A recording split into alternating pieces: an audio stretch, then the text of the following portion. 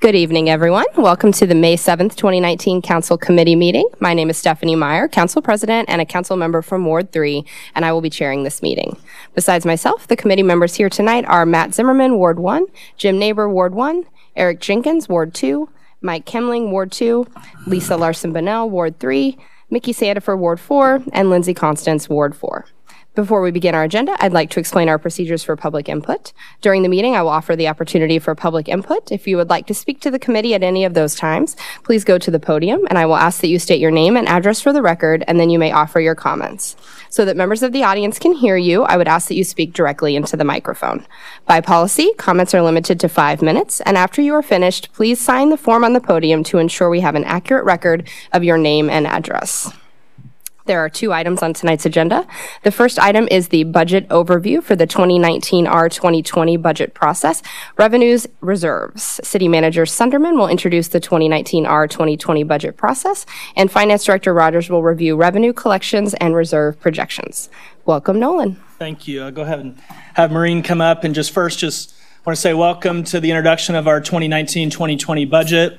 I see a lot of additional folks in the room tonight, so I just want to also thank Maureen and Shelley. She's always behind the scenes with the finance department, and they always do a great job putting this all together, and just also like to thank the staff for all the work they do behind the scenes. So tonight's a little bit of a shorter presentation, just kind of a highlights and overview. So Maureen will walk through that, and then we'll have a little bit more of an in-depth, longer meeting on the May 21st meeting. So that'll be a little bit more in-depth. So tonight's just kind of a shorter, higher-level overview. So with that, I'll turn it over to Maureen, and she's got a few areas that she'll focus on this evening. So, and as always, feel free to reach out to staff if you have any additional questions or things that we need to dive into and take a look at. So thank you. Good evening. Well, tonight we will look at some numbers, but they're not the budget numbers. We won't see any of the expenditures or fund balance totals till the 21st meeting, and then we'll get into a little bit more detail then. Some items that we have to focus on in particular on this budget process, and this is one that you've heard about before, the public safety radio replacement. And the community center obviously is out there awaiting resolution. Unmet needs, we'll talk about those at the 21st meeting. The community center, we won't know the results until after that meeting. So if there's an approval in that one, it would be on the June 4th committee meeting. And then one thing to always remember is that the need to, throughout the budget process, to maintain sound reserves and be able to maintain the city's AA1 bond rating. And as I just mentioned, the proposed community center, we would talk more about that on the 4th if the voters approve it. Currently, the proposed budget includes the phase 1 consultant studies to arrive at the project cost estimates. Yeah, sorry. Eric. Hey, could I just ask a quick clarification on that? Has all that money spent, or if say it's not approved, just out of the blue, just as a, say it, if it doesn't approve by the voters, is all that $500,000 gone, or is some of it be able to be brought back into the budget? At this point, I don't think, not all of the money that was approved last fall has actually been spent. Some of it has. I think it's going to come in for that phase 1 a little bit less than what was approved. But we wanted to go ahead and put it in the budget so that it's but already would it be contemplated. recoverable if it weren't? That's just what I'm asking. Just is a what if? No, it's some recoverable funds, or is it pretty much all just written off? Or we have paid those consultants, and so that money is a already expended. Okay, that's what I was trying to find out. Thank Right. you.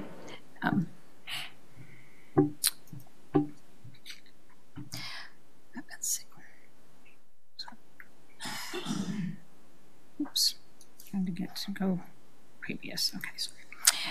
Okay, on the public safety radios, the police department made a presentation last December, and the reason for the need to migrate to new radios is the new encryption technology. The estimated cost is about $1.2 million. Staff recommends using the county courthouse sales tax as the funding source. If council would like to do something different, that's something that we probably need to talk about tonight or on the 21st. The other option that we could do would be general obligation debt funding.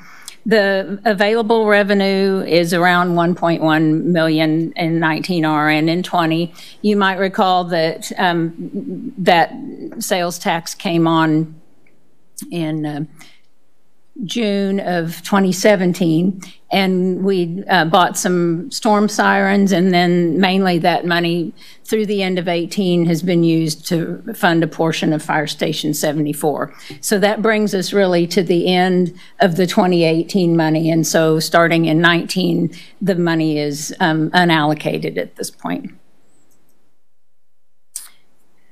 Looking at how the city finished 2018, I believe there was a little report that Nolan may have sent out to you. This comes right out of that report. We ended up $220,000 to the good on revenues, which is a 0.4%. That was pretty much due to a recovery of some FEMA money, so we actually came in just slightly below the budget on revenues last year. Some of that was due to sales and use tax being a little bit below budget. Property tax was higher, but overall revenues came in 0.4%, very close to budget. Total expenditures were, for the general fund, were just under 3.1 over, or I guess to the good. under budget for expenditures, 5.6%. And the result of that, reserves came in at the end of 18 at 45%, the same as they were in 17. And a little bit down from 2016. Historically, I showed this little chart last year of kind of the amounts each year since 2008 that we came in below budget. And those have fluctuated a little bit. You can see during the recession, they were less. And then the reason that we've come in with good amounts under budget the last couple of years has been related to weather. Snow removal prior to this year was very little snow events. So overtime and salt and sand and all of those things were not needed as much. Fuel costs were lower. For quite a while, there's been retirements and periods of some vacancies, and then people coming on sometimes at less salaries. And so that has been going on, and other cost-saving strategies. But one thing to keep in mind is that even with good results as far as expenditures, the fund balance is not growing. It's a healthy, strong fund balance, but the trend is one thing to watch too. And Moody's watches the trends because cities in Kansas are very reliant on sales tax, which is a volatile revenue source that's very quickly responds to changes in the economy. They definitely prefer that we keep higher than our target 30%. So again, our fund balance is very strong, but just making sure that that trend stays up there. So we'll take a look at some assumptions for our major revenue sources: assessed valuation and property tax, sales tax, and some other sources. We traditionally have always kept our projections conservative in Shawnee, and sometimes that serves us very well. If we get into a situation like going into the recession where we're pretty well prepared for that. Just as a reminder, this is general fund revenue, just the main sources. There's in the 2020 proposed, there's about $55 million in revenue total, and the big sources are sales tax and property tax. The largest is sales tax at $24 million, and that just gives you a little idea of how those break out. In early March, the county appraiser came to visit us, as he does every year, and he gives us some preliminary numbers based on what they've just completed in their appraisal process in January and February. This is a little history. I've showed this for the last several years. Across the top is the tax year, and then the bottom is the budget year. And as you know, the tax bills go out in the fall, and then the city receives distributions of that money, mainly in January and June, and there's some other small distributions in there. This year, the projections from the appraiser were about 6.3% above last year. And then what we typically do is reduce that a little bit. There's several reasons why we reduce it. There are pretty much always appeals. Lately, in the last couple years, there's been a little bit more appeals than normal. You may recall all the discussion about dark store theory that was talked about in the last couple years. Mr. Welcome gave us an update on that when he was here. There's a number of court cases outstanding, and he thinks that it could be as 3 to 5 years before some of those are settled. We don't know if it will be that long. So I went back and looked at our big box stores, and they are still under appeal, almost all the big box. But at this point, we kind of are going with the methodology we did for the last year. It was to kind of look at what our TIF contractual obligations are, which is something we have to cover out of this difference. And then also, what if maybe 1 or 2 of those stores settled, and try to build in a little bit of a conservative buffer there. What's happened the last couple years, can't guarantee it will happen this year, is that usually the actual valuation or the preliminary that we will get around June 15th comes in about halfway between what the appraiser has and what we have. So we'll see how it comes out this year. Just the talking point that everybody's is interested in. This, you might remember from the community center conversation, we said that 1 mil was $925,000 based on the 18 valuation. If that 5.1% increase that staff is looking at brings us to around $970,000 for the value of 1 mil in 2020, and we'll know more when we get the actual preliminary valuation. And just to give an idea of scale, for every 1% increase in assessed valuation, the general fund goes up $177,000. And then there's also 2 other funds that have a levy, the Public Safety Equipment Fund and the Debt Service Fund. So the total of those 3 are about $239,000. Market value of homes went up quite a bit, $278,000. So city tax on that would be $851, and monthly is $71.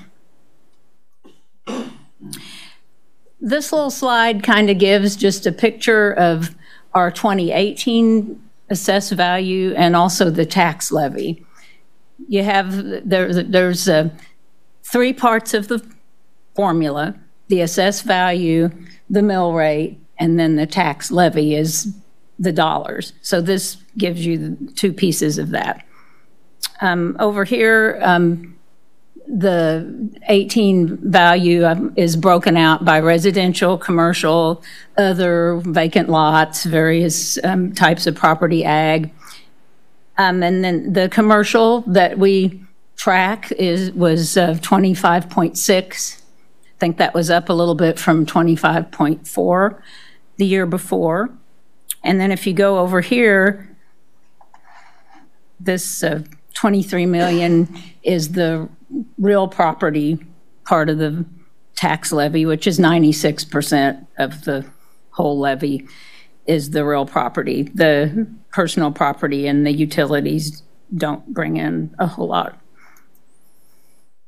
And this is the same little chart that you've seen before that shows the comparison of the different cities and their commercial valuation. And it hasn't changed very much over the years. It takes a lot of change to really move it. And that's that same 25.6%. So moving up from last year. Looking at some national media and trends on retail sales, January and February were pretty low nationwide. I think it was weather, and I think at least in some areas, the holiday sales were pretty good, and so with it being ugly, there just wasn't a whole lot of spending. And what it looks like for March and April is that those sales have rebounded pretty well, and we're 2 months behind on our sales tax collection. So I'm hoping to see a good month in May for those March sales, because we're running a little bit behind for 2019 year to date, which is just 2 months because we accrue back January and February to the year before. We're 1.5% below the same time last year. And I mentioned earlier that our sales tax for 18 was a little bit below budget. This just breaks out how those came out.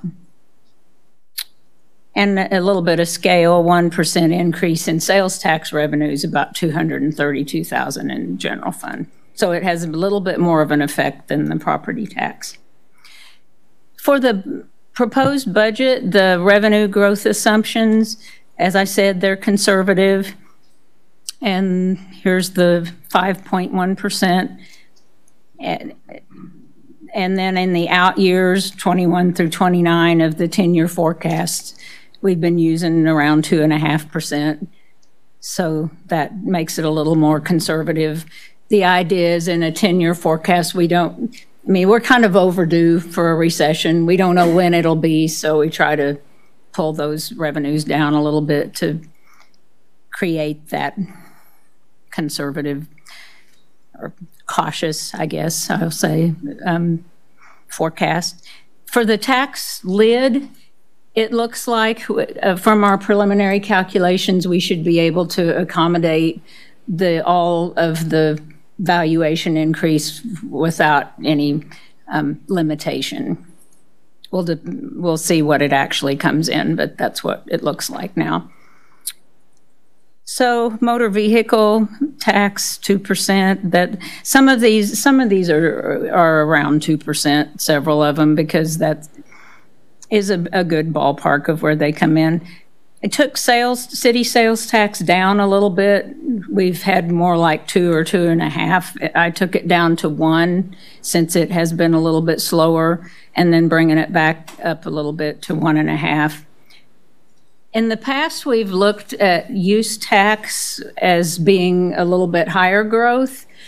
What I've seen so far in the last maybe year and a half, though, the online sales are still pretty strong and growing fast, but there's also other things in the use tax.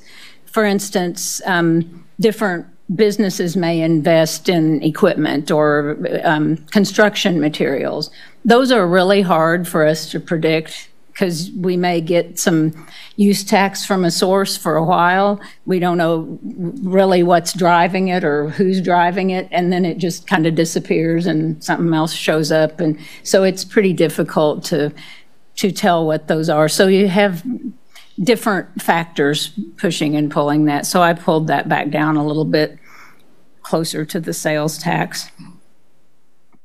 Hopefully we'll continue to get to some more establishments that will keep helping us with our liquor tax. And electric and gas franchise are very dependent on what the weather does. So we try to keep those kind of in maybe 10-year actuals. We realize there are rate increases that are in there and as well, and we factor those in. Building permits were a little bit down last year. That obviously is dependent on what comes in at a particular year. And then some of the other revenue sources like highway tax and stormwater fee grow just very little. So the rates don't really change, and so they have some small activity based on different factors. A little bit about reserves. The proposed budget would be 36% fund balance in the general fund for 19R and 31 for 20. And those are above our 30% target. We did when we did the 19 budget, it was at 33%. So, and 18R was at 39. So there is a little bit, there's that trend again of coming down a little bit from what it was.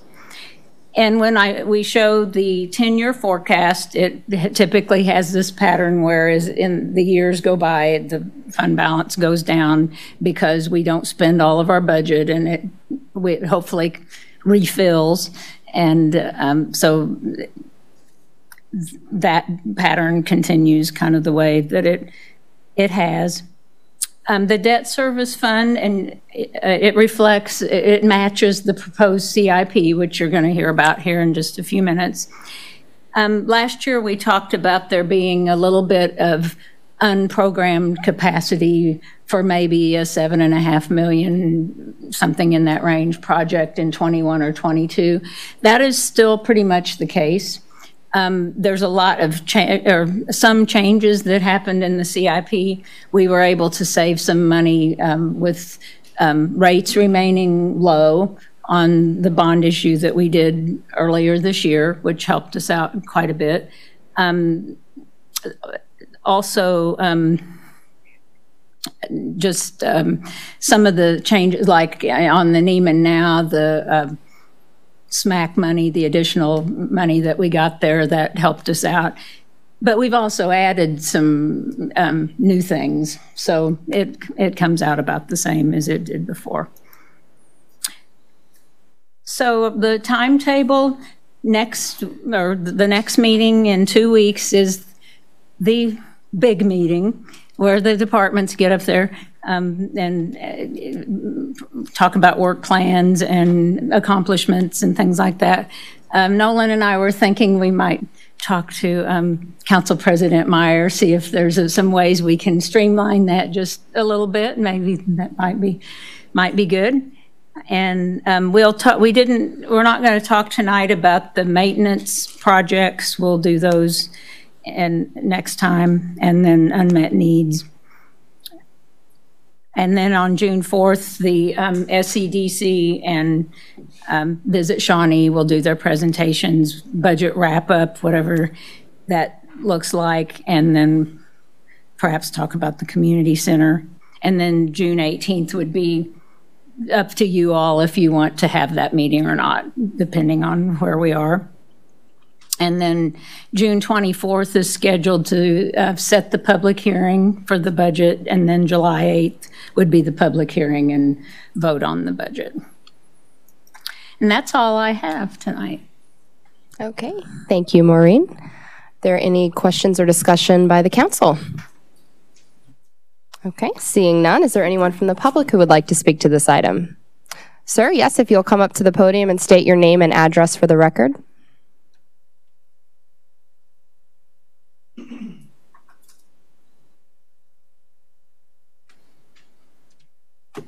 Thank you, everyone. Good evening. My name is AJ Sood, and I live in Ward 4, 6316 Alden Street, Shawnee, Kansas, 66216. The question I have for the lady here is that you mentioned that because of course, you did not say that word, that sales tax has been down this year because the government had a shutdown. Obviously, that was a major reason.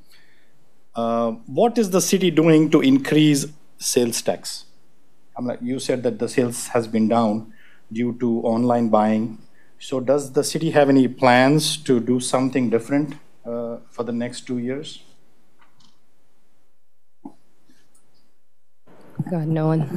The question is, what are we doing to increase sales tax? Yes, how would you increase? What are those steps are you guys going to take to increase the sales tax in the city? Yeah, so we work. Do you have any plans? Is any team there which works on those kind of programs? Yeah, we work with the Chamber of Commerce, the Economic Development Group, and so to attract new retail opportunities that would generate sales tax, new developments, as well as working with our existing businesses to expand as well. I also heard that, she was saying that most of the land is empty. There are a lot of pockets of places which have not been developed for many, many years. And I know she has also mentioned in the past, other people have mentioned that there's a TIF program.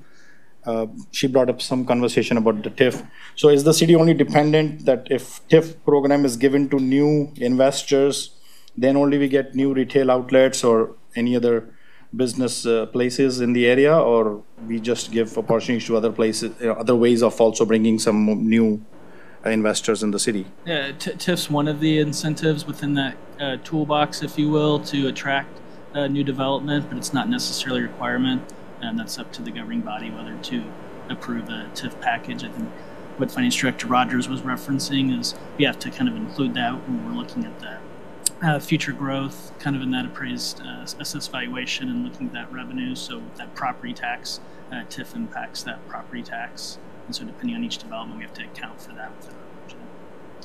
In your conversation just now, you said that you talked to the EDC. Have you any immediate plans of developing some of the empty spots? Because I see a lot of them. So is the city working on that for this year? Yes. What have you done?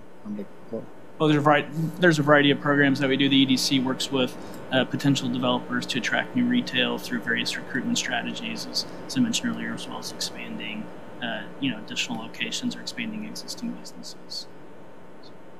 So you're working on this year as the numbers are like going to go up for that reason? Well, I mean, we're working on potential projects, yes. The other thing I have is a question where the city is having the Shawnee Days coming up. I think it's coming next month, I believe, June. Am I right? June, it comes on June, some days of June. Old Shawnee Days, yep. Yes. Last year when I visited that location, I have been going there for so many years. So what is the city doing to bring some new folks out there? I see the same old faces. I've spoken to many people out there. Nobody does any marketing job on bringing some new folks from, Asian countries or any other Asian booths. So what is the city going to do about that? I think those booths are opportunities that people can rent a booth. I don't know that I don't have the policy in front of me that the Old Shawnee Days Committee has, but go ahead. Sorry. Yeah, Mickey, go ahead. The booths work as first come, first serve after the people that have been here last year have first chance to participate, come back and participate again. The booths that are left over, because the town is changing off and on, different amount of booth spaces become available and unavailable. So as of out searching for people, we really don't need to. We have a waiting list. I see. So if there's people from other countries that would like to get into it, they need to contact us. Yeah, but how do you advertise? A lot of people don't even know. We're in the magazine, the tourism magazine for the state of Kansas, for the county, and we are very accessible. People all over the country, if they ever need to get a hold of us, they contact us. So if somebody wants to get in touch with us, all they have to do is look us up. Right. What I'm saying is what I have come across many people, what they say is that we do not even know that how to reach which person to reach, means they don't have access. There's a website. All they have to do is get on the website and it tells, I'm over booths. I'm the board member over booths for Old Shawnee Days. I see. By the way, how many booths are there? About 300? 134 in it this year. How many? 134 this year. 134, I see. And sir, you are at your 5-minute comment limit, so I would ask for you to wrap it up if you don't mind. Thank you so much. You bet. That was Thank the last you. thing I had. Thank you. Okay. Is there anyone else from the public who would like to speak on this item? Okay. Seeing none, this was for informational purposes only, so we will move on to the second item of the agenda, which is to review the 2020 through 2029 capital improvement plan. The city's CIP includes projects that exceed $150,000 in cost and encompasses streets, stormwater, parks, facilities, and traffic control. Assistant Public Works Director Matt Pearl will make a presentation. Welcome, Matt. Thank you. Good evening.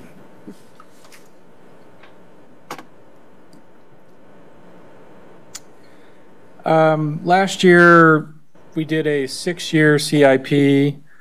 This year, we've moved it up to a 10-year CIP to better coincide with the budget and the forecast that our finance department put together. Here's a little overview of what we'll be talking about tonight. We're just going to hit some highlights of projects. The complete summary of all the projects was supplied in the packet.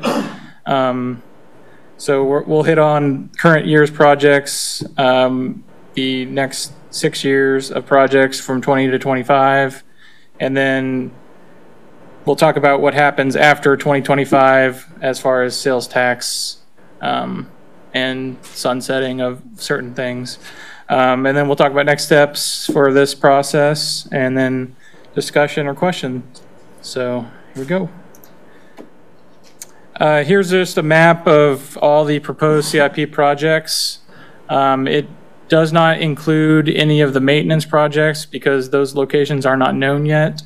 But this is any project that has an actual location attributed to it. It's separated out by year and color, 2019 being current year of construction. We've got a lot going on this year. So, diving right into some of the projects, the 2019 Johnson Drive and Widmer culvert repair and lining. This is a stormwater project that is part of our $8 million bond that we have in place. There are 6 projects in that bond. This one is estimated right around 2.3 million, I believe. But the big note here is that there will be some traffic control on Johnson Drive. There'll be 2 lanes open during construction. We won't do a full closure on Johnson Drive. And we are doing about 1,400 linear feet of pipe for this repair. It runs all the way from the south side of Johnson Drive to the neighborhood to the north. Lakeview Estates, I believe, is the neighborhood. So, next project is Quivira Drive and Park. This one will be a full closure. We are anticipating it to be done this summer while the schools are closed. So we won't affect any of that traffic. The culverts under Quivira Drive are in failure mode. So this is a needed project. It is also part of the $8 million bond that we have in place. Blackfish Parkway and Hauser. This one will also be a full road closure. Again, we are planning on doing this project this summer. The culverts under Blackfish Parkway, old CMP pipe, it has rusted out. So this is a very immediate need. We have received bids on this project. You guys will be receiving that council memo, I think, next Monday night. So this one is also part of the $8 million bond project. Moving on to 2020, we have the 75th Street corridor from Schweitzer to Quivira. This is actually funded with 2019 CARS funds, but we are going to construct it in 2020 due to a grant we received with Planning Sustainable Places. We're looking at some streetscape items and some other opportunities with that grant. The meeting, we are doing a neighborhood meeting next Tuesday night to get input on some of those items. This will be a complete redo of the street, curb, gutter, sidewalk, overlay of the asphalt, and also intersection improvements at 75th and Quivira. In 2020, we also have Flum Road from Midland Drive to the South City limits. This project was added this year due to some immediate needs with the storm drainage. This also will be a complete redo of the street, curb, gutter, sidewalk repairs, obviously storm drainage improvements, and then we also will upgrade any existing streetlights to LED fixtures. Yeah, Mickey. On 75th and Quivira, is Lenexa paying part of that, the light? Yes, they are. Okay, good. The light system. Traffic lights, yes. 60th Street from Flint to Neiman. This will be our second SIP street. With these SIP streets, we are reviewing those every time we do a SIP street to make sure they meet the criteria that was established when those projects were selected originally. This will, just like Flint, this will be a reconstruction of the whole street. Widening, sidewalks, trails, new storm drainage, new street lights. We also have additional funding source in this one with our CDBG grant that we get. So that helps with this project. Next project in 2020 is a new park, 55th Street and Belmont. We own about 40 acres of land there. I believe they are going to start design in late 2019, and all the amenities and improvements will be shown at that time. Also in 2020, we have an expansion of the Shawneetown 1929. We have had the opportunity to look at an old historic house out at 135th and Mission. The house is going to be donated to the city, and we are looking to relocate it from that location to Shawneetown 1929. So there'll be a new foundation poured once the house is moved, and there you go. 2021 is phase 1 of Monticello Road from Shawnee Parkway to 71st Street. This will also be a complete reconstruction, widening, installation of curb and gutter, sidewalks, trails, storm drainage, lighting improvements. Along with this project, there's also a necessity of a relocation of a Southern Star pipeline. So talks have been had with them already, and that process is initiated. In 2022, we have the second phase of Monticello. So 2021, we have 67th and Cottonwood storm drainage improvements. This project is to hopefully alleviate flooding of 6 homes and 2 streets at the intersection of 67th and Cottonwood. This project is eligible for Johnson County SMAC funding, and the work will entail culvert work under 67th Street as well as work under Cottonwood Street, and then channel improvements in the rear yards at that intersection. Yeah, Eric. Yeah, while you're on that one, we talked about the SMAC funding, and the county came in and talked about their changes they're going to make to the SMAC funding program. And is it still currently going to be available in this year to get SMAC funding, or are we going to be under that new concept of drainage basin? Or Doug Whitaker will be able to answer that. Because, yeah, I'm Doug just, Whitaker, Public Works Director. The 2019 program will stay as is, so any funding that was in 19 is still going to follow. 20 is when they're going to start kind of easing in. My understanding is when they would start easing in that maintenance portion, which was the lower, but they're still keeping funding a pretty good size for flooding issues and like that, you know, we have used that, which is what the fund had been used for in the past. right, it's been project specific in the past, but they were talking about moving to a new system. I'm just trying to make sure we understand when the timelines are for that transition. So 2019, we're still basically working under the old system, is what you're saying? Right. And it'll be kind of a partial in 2020? 2020, they're phasing it in, and they're only using a minor, you know, what was it, 3 or 4 million? I can't remember the number. He was here that night. Yeah, it wasn't that much. would be chunked out for the maintenance projects. Right. However, they were still keeping $8 or $9 million towards, you know, flooding type issues and like that, like they've always funded in the past. Okay, thanks, Doug. Lindsay. At what point will we have either one neighborhood meetings on Monticello Road, specifically for those on the east side of the street? I know there was talk of getting some of their input, the ones whose properties will most be affected. Sure, I'll let Paul Lindstrom talk about Monticello Road a little bit. Good evening, Paul Lindstrom, Senior Project Engineer.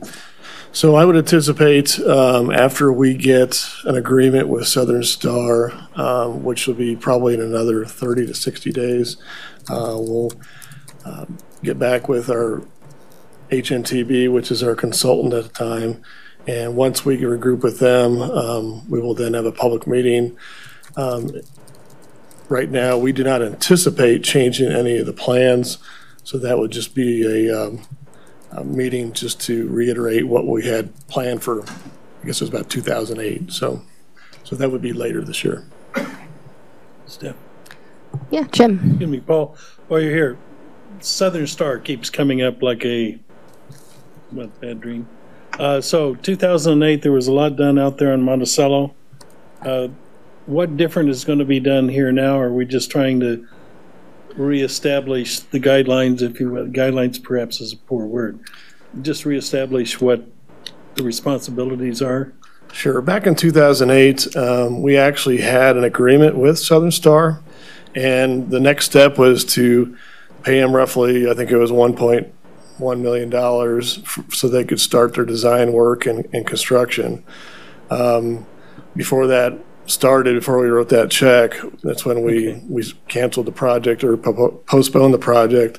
So nothing is going to change. Their alignment is still as it was proposed back in 2008.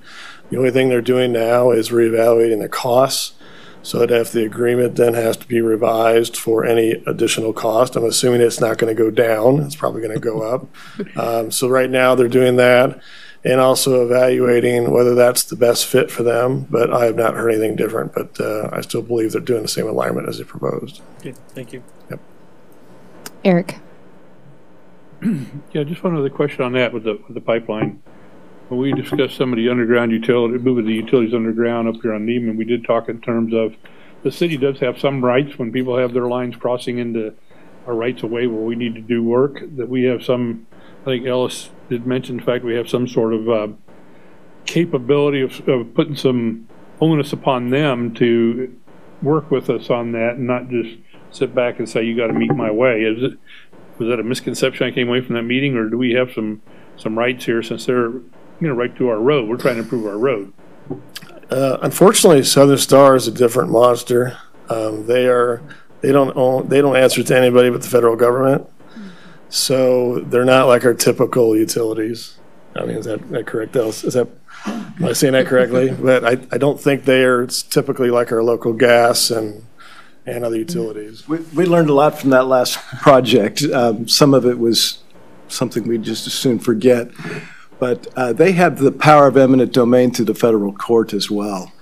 And so they trump us in many ways that we're not used to being trumped as a local agency with a state court eminent domain authority. And I think that may be what you're recalling, is that we kept running into whether they were there first, and who had authority to be there first, and then whether our authority trumped their authority. And I think the city had right-of-way there. That was actually the old road that went from Fort Leavenworth to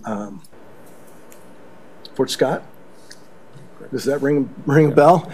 And so we were there first, but they still trumped us because of their federal authority under federal law.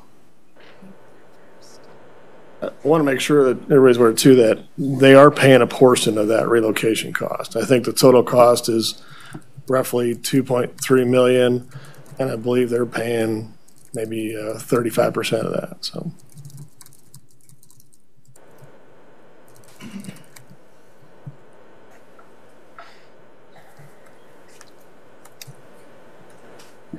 All right, moving on. We come to Goddard Street, 55th Street to Johnson Drive. This is our third SIP project on the CIP. This will again be a reconstruction and widening with sidewalk and trails, storm drainage improvements, and street lighting improvements. 2021, we have park restroom facility improvements at 3 of our parks. The original restrooms were built in the 1980s, and they don't meet current ADA standards. Those 3 parks are Gum Springs, Swarner, and Herman Laird. 2022 Monticello Phase 2 from 71st Street, where the Phase 1 ended, down to 7900 block. This will be a completely new road. There is not a current road there today. It'll be built to our minor arterial standards with new sidewalks, new trails, new storm drainage, new street lights along the entire route, and also a fiber conduit installed for city use. 2023, Monrovia, 55th Street to Johnson Drive. This is our 4th SIP project. Again, it'll be a reconstruction and widening sidewalk and trail improvements, storm drainage improvements, and lighting. 2023, Midland Drive, Lackman to Elm Ridge. This is a mill and overlay project of the area. The street, it'll be repair and replacement of damaged curb, damaged sidewalk, any storm drainage that's in the area that needs to be evaluated and repaired will be done at the time. And then a final 2-inch mill and overlay of the asphalt surface. And then again, with any CIP projects, we are doing lighting improvements along with those. 2024 is Johnson Drive and I-435 signalization. This was originally in last year's CIP in the year of 2020. We have moved it out due to Flum Road needing some more attention. The traffic signals at both the ramps on Johnson Drive will be interconnected with Johnson and Renner to do some operation green light type stuff. We are currently working with our consultant doing a study on the area, looking at possible grants to do some extra work there too. Ricky? They're getting this prepared a little bit in case they end up tearing out the ramps and all over on 435 in Midland. Okay, that's what I was hoping. And Doug Whitaker again. It's a combination, Councilman. One is we're looking at counts, and yes, if they come in and do those bridges, redo the bridges at Midland that we would need signals, we could work with KDOT on that instead of just putting in temporary signals. And we could get the crisscross up at Johnson Drive versus down there where they were going to block the road. Yeah, so we would have traffic control there. The second is what we're looking at is for economic development. And I can't say, we've got a plan, traffic engineer Kevin Manning isn't here tonight, that we've got the study is done. It's in KDOT's hands. We don't know of any reason why KDOT wouldn't agree with what we have, but I don't want to say this is what we're going to do until we have, because obviously it's the federal highway that we're dealing with in this case.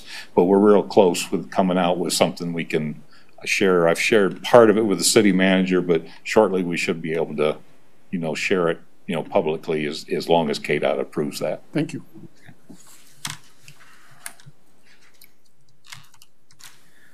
2025, we have a complete rebuild of Midland Drive from Shawnee Mission Parkway to I-435. This will be reconstruction, widening, curb and gutter installation on a ditch road, sidewalk and trail facilities, adequate storm drainage facilities, and street lighting improvements.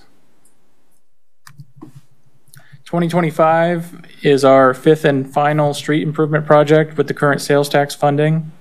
This will be McEnany Drive from Neiman to Bond. Reconstruction and widening, sidewalk and trails, storm drainage, and lighting.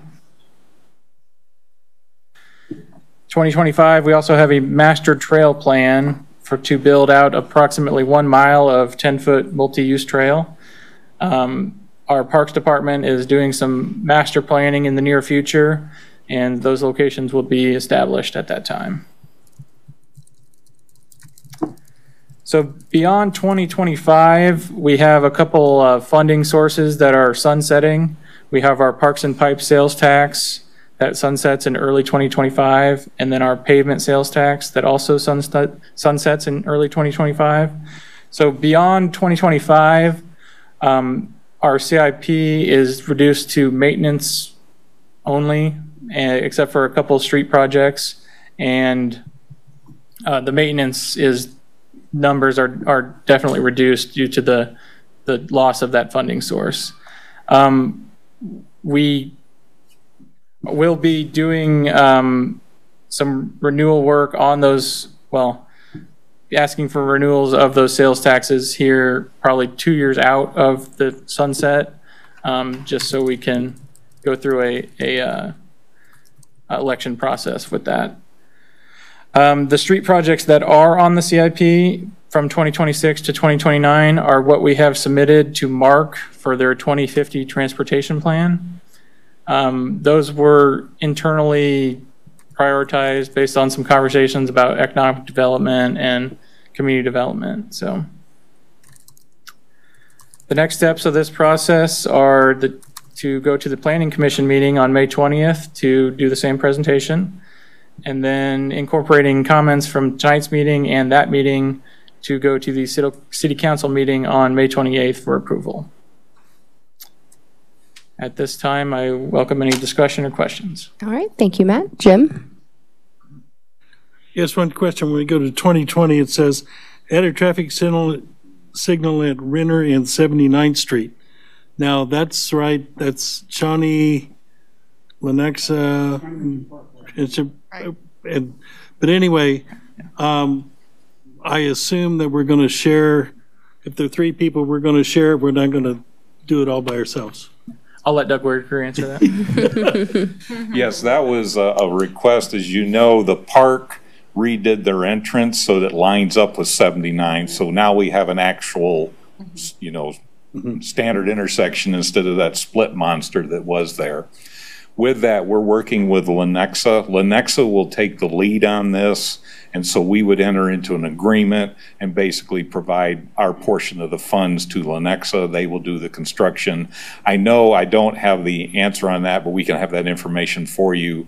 The park board, I believe, had a meeting last week to talk about what their funding portion was going to be, and I haven't heard what they agreed on. From that standpoint. And then going forward, basically what our understanding is Lenexa will maintain it. It's just that once it comes up for replacement again, they'd ask us for a portion, our portion, going forward. But I don't think we're going to have a real maintenance obligation going forward. Lenexa has just said they would maintain it since 2/3 of it is theirs. Okay, thank you. Okay, any other discussion by the council?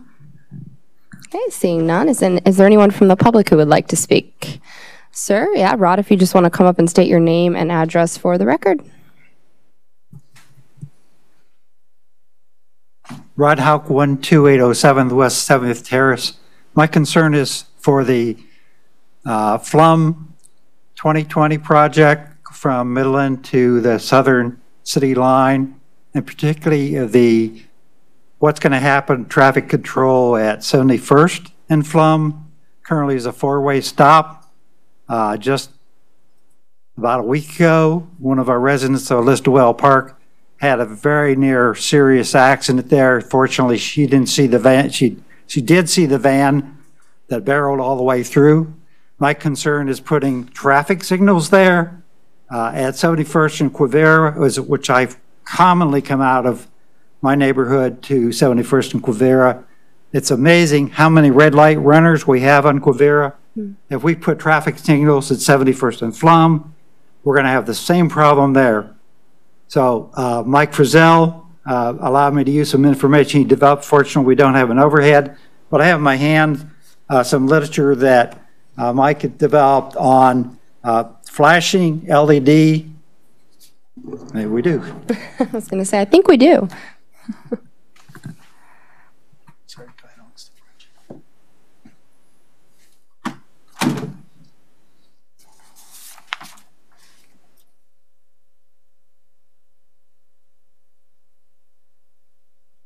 The first thing that Mike found, one source was a stop sign with blinking LEDs around it. It is solar powered. You may not be able to read, but what it does, it reduces blow through. That means people running the stop sign by more than 50%. It reduces incomplete stops. It's visible for up to 2 miles even at nighttime. The other thing would be to, further away from the intersection, would be to have warning signs. There are also LED indicating a stop sign ahead, and the same thing is true. It's solar powered, so there's no electricity required. So I would like staff to really consider, how are you going to take care of traffic flow at that intersection? Tonight I learned about the closure of Blackfish for the sewer project. Chief Moser, I'm concerned that we're going to get extra traffic on Flum because of that closure. So I hope you got your crews watching that intersection even more carefully during that construction. That's all I had. All right. Thank you, sir. Is there anyone else from the public who would like to speak to this item? Okay, seeing none, this item was also for informational purposes only and concludes our agenda. I will accept a motion to adjourn. Motion to adjourn. I have a motion and a second. All those in favor say aye. Aye. Opposed, nay. Motion passes. We are adjourned.